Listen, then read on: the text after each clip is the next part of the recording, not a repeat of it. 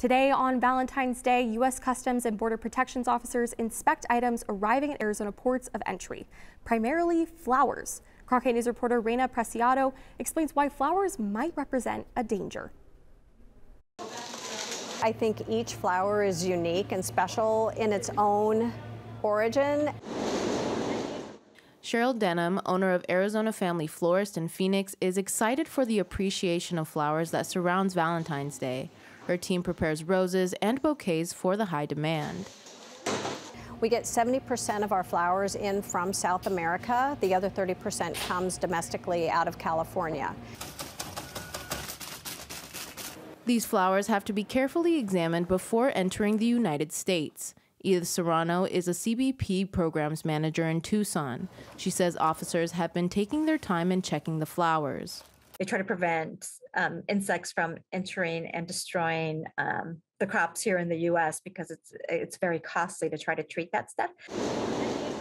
Denham says keeping insects out is crucial for her business. That could potentially put all the other flowers that we have currently in-house at risk, because then it could spread into other varieties, and therefore then we would lose all of our inventory.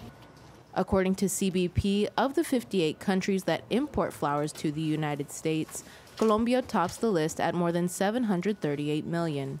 CBP agriculture specialists say they've inspected more than 1.1 billion flowers so far this year. Now, local flower shops like Arizona Florists say that the results have proven to be successful so far. We've never had that happen here for us, thank goodness. Denham is referring to the delays that could potentially prevent orders from arriving on time due to finding insects in the shipments. She appreciates not having to face such issues. I think flowers just in general, it's extremely important that they do go through that customs regulation. In Phoenix, Reyna Preciado, Cronkite News.